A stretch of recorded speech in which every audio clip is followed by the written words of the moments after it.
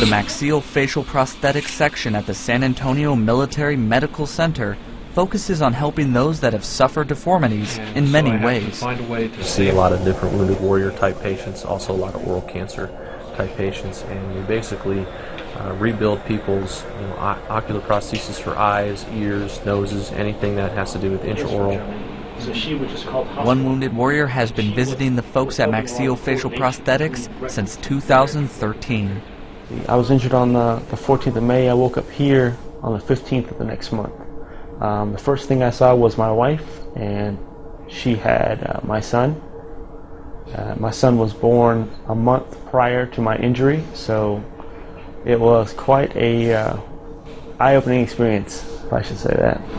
Staff Sergeant Ayers and his squad were patrolling the Zari district of Afghanistan when several improvised explosive devices detonated.